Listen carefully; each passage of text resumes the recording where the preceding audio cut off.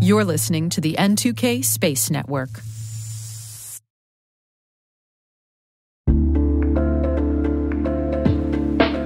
And now, a word from our sponsor, SpyCloud, the cybercrime analytics leader. SpyCloud disrupts cybercrime by telling you what criminals know about your business and your customers, so you can take action to prevent ransomware, session hijacking, account takeover, and online fraud. SpyCloud constantly recaptures and analyzes new data from the criminal underground, including credentials, session cookies, and PII siphoned from malware-infected devices. With knowledge of the specific exposed data criminals have in hand from InfoStealer malware on managed and unmanaged devices, security teams can respond with a more efficient and effective process called post-infection remediation that fits seamlessly into existing incident response frameworks. Get SpyCloud's post-infection remediation guide outlining the 7 steps for preventing a malware infection from becoming a full-blown ransomware incident. Visit spycloud.com/cyberwire. That's spycloud.com/cyberwire. And we thank SpyCloud for sponsoring our show.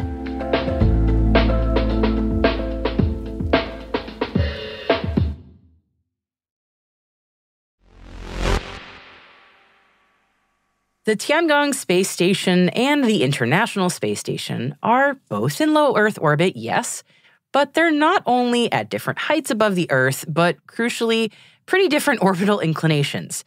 That's why the two space stations don't often appear in the sky at the same time. And if they do, it's for a brief window. But sometimes a lucky station gazer will be able to catch both space stations in the same patch of sky at the same time. And that happened today for a lot of folks in the southern US, actually. Kind of a neat convergence. Definitely don't read into it or draw any kind of elaborate half-baked parallels into current international space affairs. No. T-minus 20 seconds to LOS T-dress. Go for deploy. Today is December 15th, 2023. I'm Maria Varmazes. I'm Alice Carruth, and this is T-minus.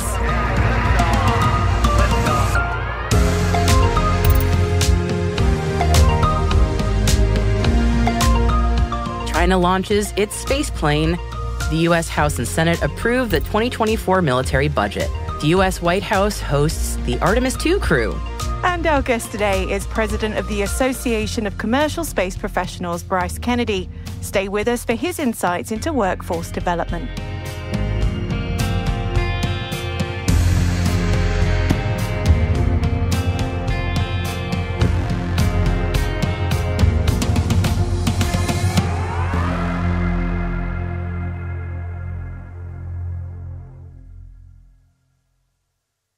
All right, happy Friday, everybody. Let's take a look at today's Intel briefing.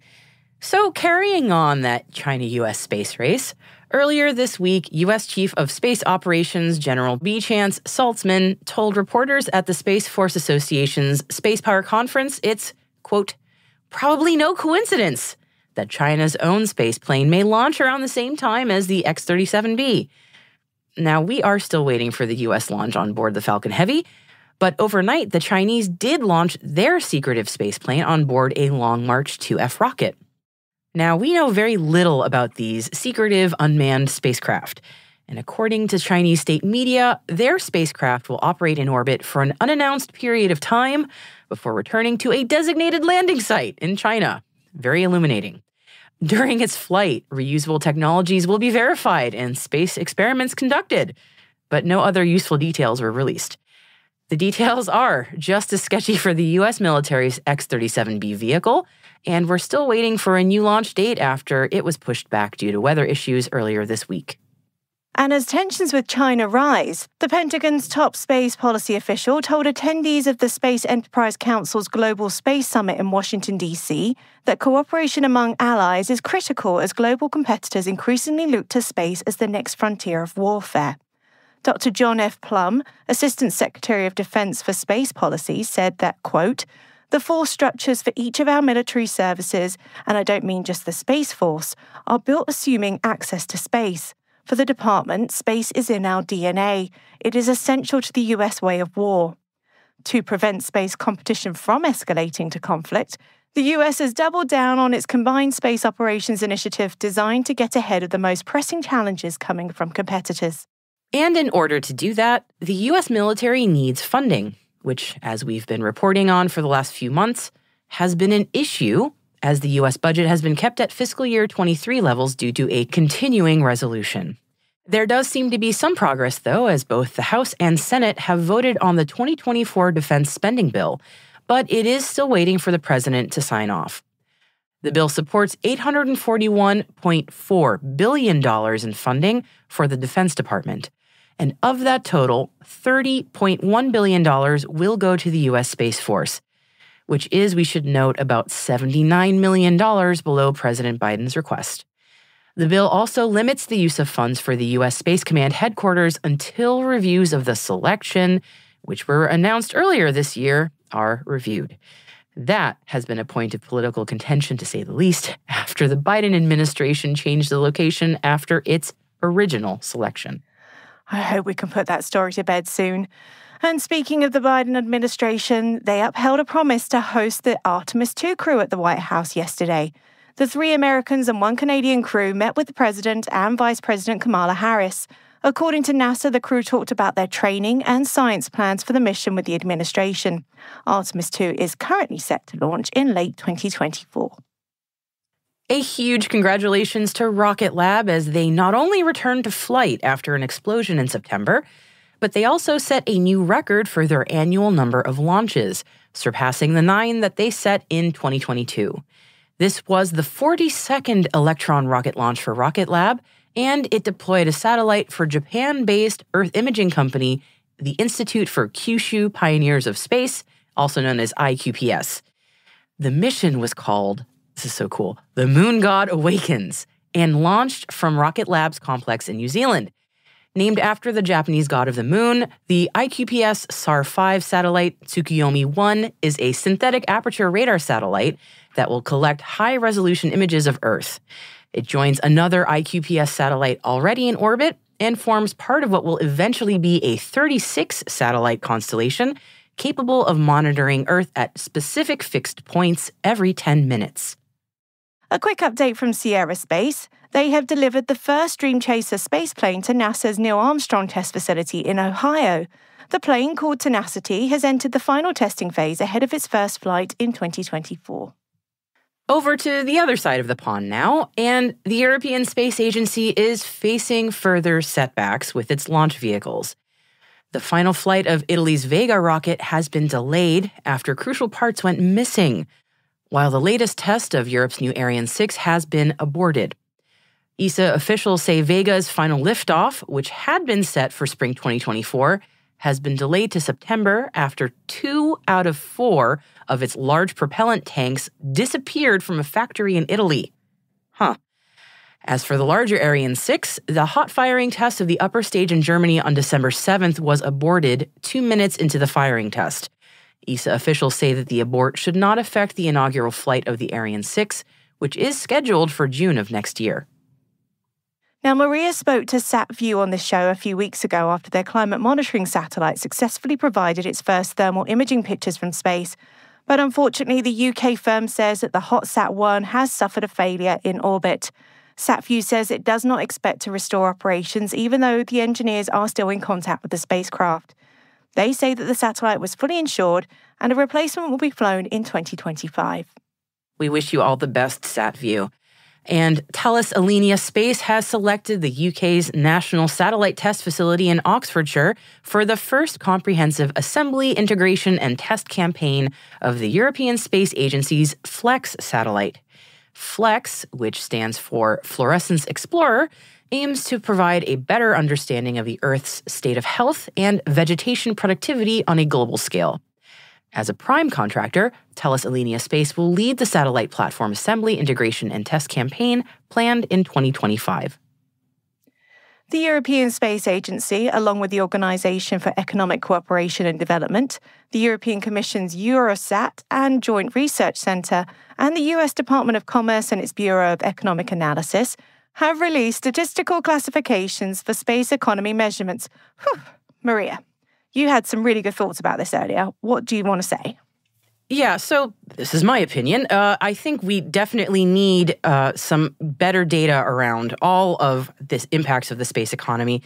And I think part of the reason why many have noticed, and Michael Sheets of CNBC recently said this in one of his newsletters, that space has not expanded well outside of its bubble and hasn't made the impact on the tech world that we kind of would expect that it should, given the humongous numbers we often hear about, the impact of trillions of dollars in development and workforce. I think the reason we haven't seen that is that many of us find that those numbers don't really pass the laugh test, so to speak. And sometimes the numbers do seem to be a bit plucked out of thin air. To put it politely, they don't seem realistic in some cases. So getting some real numbers and some real stats around the actual impact of the space economy is not to be a wet blanket on the growing industry, of course. It's to be more realistic. And so when we talk to other tech sectors especially, we can say, here's the actual impact. The numbers are something we can more confidently stand behind. And I think maybe then we'll see a lot more traction outside of sort of the usual space bubble. So I'm encouraged to see something like this, and I'm curious to see where it'll go. Absolutely. I completely agree with you. And you'll find the link to that report and further reading on all the stories that we've mentioned in our show notes and at space.n2k.com. And we've also included a piece that we're interested in at T-minus, GE Aerospace hypersonic engine development. Could it be the breakthrough that the industry needs for point-to-point space transportation? Let's hope so.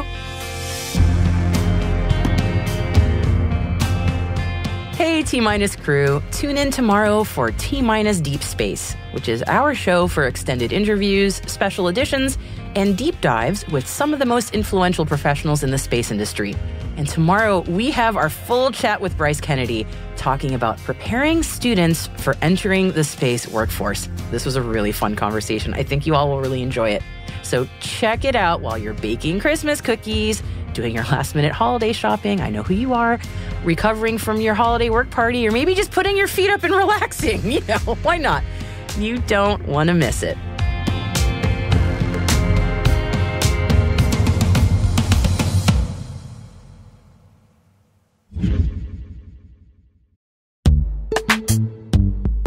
This episode is brought to you by Palo Alto Networks, the leader in cybersecurity. As AI-driven attacks increase, organizations can't afford to have network security that's stuck in the past. Discover how Palo Alto Networks can help you predict what's coming and proactively secure against it with a zero-trust, AI-powered network security platform built to secure whatever, whenever, wherever. To learn more, visit paloaltonetworks.com/network security platform.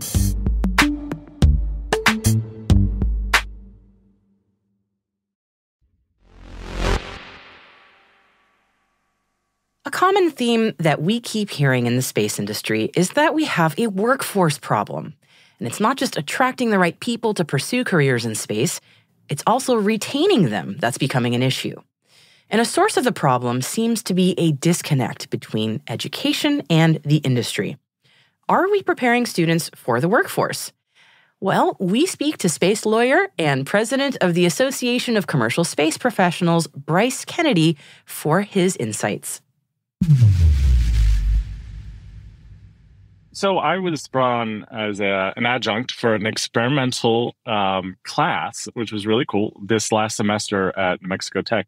And I taught grad students in an engineering program space law and policy, which I was surprised. I didn't think that I would get any bites on it. And we had a really substantial class. And one of the things that I was really surprised to see was that all of them were looking, not all of them, but I'd say a majority of them were looking to have a touch point in the space industry. And yet there wasn't a lot of knowledge about what the space industry was. It was very segmented or very siloed to what the school taught. So here in New Mexico, we have the national labs, Los Alamos, Sandia. We also have Air Force Research Labs, and that's kind of where they looked. And so when I started really teaching a broader skill set of what space law and policy was, it was to focus on how they, as managers in their fields, could start understanding a broader context so that they would be more effective. And it was one of those things where I was like, I don't know if this is going to work. It was like water in a desert. I was amazed to see the response and the excitement of people wanting to really understand where they'd be working. And so that got me thinking on a couple of fronts. Is one, workforce development traditionally in space has been very, back to my word, siloed, whether it's in law, whether it's in engineering, because traditionally, not all classified, but the commercial industry hasn't really existed that long. And so collaboration hasn't really been needed. And so we have these industries where they just focus on, working on their specific cog and then put it to the greater, machine. That doesn't work anymore, and it is failing quite rapidly, and we're seeing that in a lot of things. The other thing that I'm seeing too, especially in the legal field, is that you don't have to be a lawyer to have, especially for the regulatory framework, to participate and work with space companies. So a good example is export controls. Export controls touches everything in space. Well, technically not in space, but everything that goes to space. And you don't need to be a lawyer for that.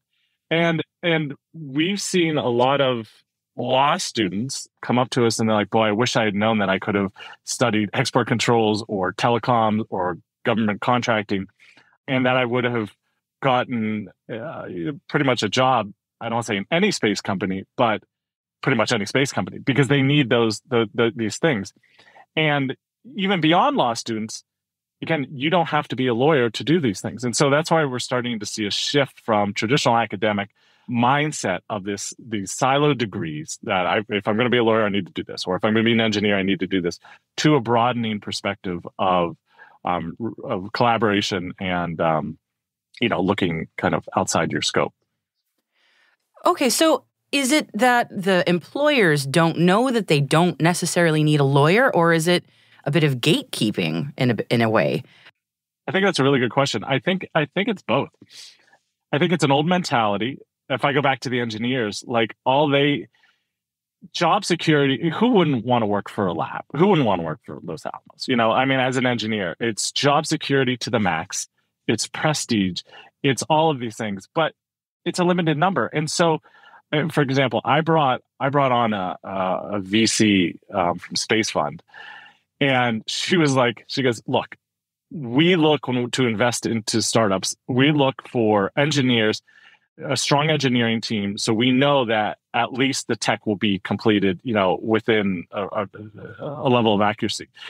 And these students were like, "Oh wait, should we work for a startup?" And she goes, "Yes, you should start thinking immediately about working for a startup, because she goes, you're still young enough that you can still eat ramen for the next 2 years, and B, you'll get more experience than you would at a lab and be thrown into the fires and have to grow faster than any other job out there. And then you can take that and work anywhere you want." And it's like these type of mindsets, they're not translating the way that we're seeing it. And then back to your original question, the primes have always looked at, are you a lawyer? Do you have this? Do you have that? And now we're seeing, especially in the startup world, where it's like, do you have these skills as opposed to do you have this degree? Yeah. I love education. I love higher education. I'm the daughter of a physics professor. I get it. But it is a huge barrier to clear, especially now when we're talking about school debt in the United States. It's not a small thing at all. But it's also the time commitment on a lot of people's time. Do you need 4 years or more in higher ed when maybe a 2-year or less of a certificate program can get you the professional? I'm preaching to the choir here, but I wonder, are companies set up to understand what they need, or they're just going, we need a lawyer? Right. No, I don't think they are. I don't think they are. And, part of our organization at ACSP is we have a huge arm of education. And it's not just educating people on the training, it's educating people on exactly this as well. You don't need that. One of the co-founders, Bailey, I think she's been on the podcast too. You Just Space Law, where I originally started. The reason she helped, and really was the brainchild of ACSP, started was she was tired of seeing commercial companies fail because they think they needed a lawyer. And while that is good for business as a law firm, her desire to see commerce succeed companies succeed, people succeed, outweighed, the desire for kind of the bottom line of Aegis. And it was like, you don't need a lawyer for this. And we kind of went back to first principles. Okay, so what do you need? And it's like, you just need trained on these basic, on some really core things. And the funny thing is back to like higher ed, I was talking to, I won't name the college, a university, a very, very, very, very, very prestigious, large university. They're like, we fail at actually providing real world experience that someone can go into an immediate job and, be successful.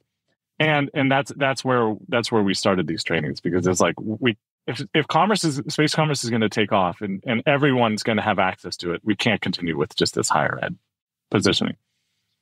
Yeah, I mean, this gets into like a meta discussion that is a very, for me, a dining room conversation that I have with my family a lot about, the what classical education is meant for in terms of making like a well-rounded, interesting human with a lot of different varied interests. And like, that's great. But sometimes you also need practical training. So, getting a classical education is wonderful for making you an interesting person, may not actually train you for the job that you need. Flip side, we've got this great practical need for a lot of jobs that need to be spun up quickly. And, for shunting people to programs where they'll read the Iliad, wonderful, highly recommend, but is that going to help them? Is that going to help them? And I get it. Like, I've read the Iliad. I love it. But still, like, it's not necessarily what we need. The cliff notes on that? Because I have not yet. It's fine. Go read it on Wikipedia. Okay, good. Yeah. Who wins? The thing, too, is that we're seeing, especially with the workforce, is that a lot of people just don't have the time to do this anymore.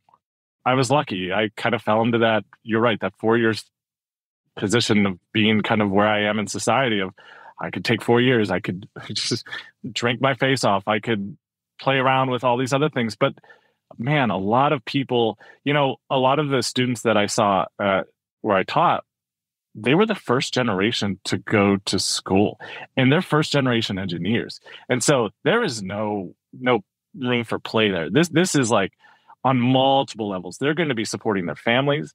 They're going to be breaking the mold for the first time ever. And so that's why this class touched me so deeply, because higher ed was not a luxury. It is a necessity. I'm curious your thoughts on potential solutions here. I'm going to be going back to my university to talk about more of this. They're going to have to see if this class worked, to see if this is something the students want. But a solution that I'm going to propose is that let's come up with a fake percentage, but say 50% of, to me, class, or at least the degree, should be about getting a job. Like, I don't understand how that is not just baked into the higher ed. It doesn't make sense to me. Like, when I was bringing in these speakers, I encouraged my students to network them, to find them on LinkedIn, to reach out to them, to ask them questions. And like, oh, that's normal? Can we do that? I was like, you better be doing this. This is the reason I brought these speakers on, because, so anyway, I've seen it in every degree that I've had, where that level of job outreach or career, even beyond career fairs, but networking doesn't come, if at all, until the last semester, last month, last whatever. And to me, the low-hanging fruit is like, start this early. Start this as a sophomore if you're an undergrad. Start this in your second year if you're grad. For law school, started immediately with clerkships and internships. This should be, I think, one of the main pushes from administration to get these students jobs immediately.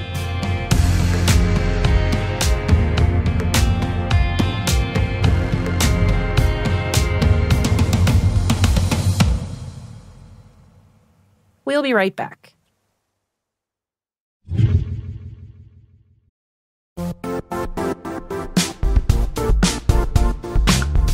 Now, a word from our sponsor, the Johns Hopkins University Information Security Institute, currently seeking qualified applicants for its innovative Master of Science in Security Informatics degree program.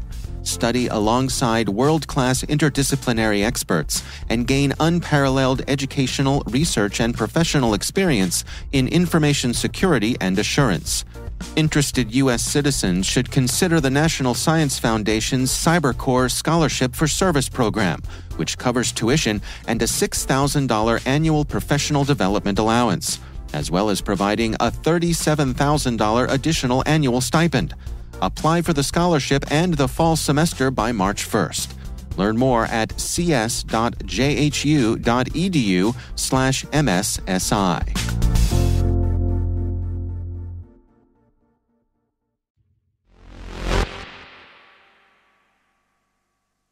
Welcome back. It's no secret in our office that Alice hates an alien story. It's true. I live in New Mexico, Maria. Enough said, really. I can believe it. Right, so this one isn't quite as sensational as Roswell's spaceship crash, and really it may not have anything to do with aliens. But fast radio bursts were discovered in 2007, and since then, hundreds of these quick, intense events have been detected coming from distant points across the universe. According to clever researchers, the bursts can generate as much energy as the sun creates in 1 year or more in just 1,000th of a second, and no one has figured out what causes them. So, researchers at the SETI Institute's Allen Telescope Array have worked to detect 35 fast radio bursts from one source over a 2-month period. And at first, they thought the signal was a repeater, like others found in their research, but a closer look at the signal revealed something new. A noticeable drop in the center frequency of the bursts, acting like a celestial slide whistle. They then converted the signal into sound, using a xylophone, as you do. High notes correspond to the beginning of the bursts, with low notes acting as the concluding tones. It was found that the signal was not a repeat sound, but wholly unpredictable. So I guess their findings have got us all asking more questions about what these fast radio bursts, or FRBs, really are, and what do they mean? It's not aliens.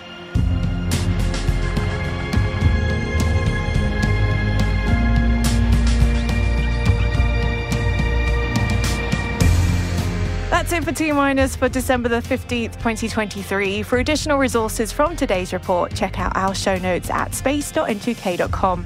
And we'd love to know what you think of this podcast. You can email us at any time, space@n2k.com, or submit the survey in the show notes. Your feedback ensures that we deliver the information that keeps you a step ahead in the rapidly changing space industry. We're privileged that N2K and podcasts like ours are part of the daily routine of many of the most influential leaders and operators in the public and private sector, from the Fortune 500 to many of the world's preeminent intelligence and law enforcement agencies. N2K Strategic Workforce Intelligence optimizes the value of your biggest investment, your people.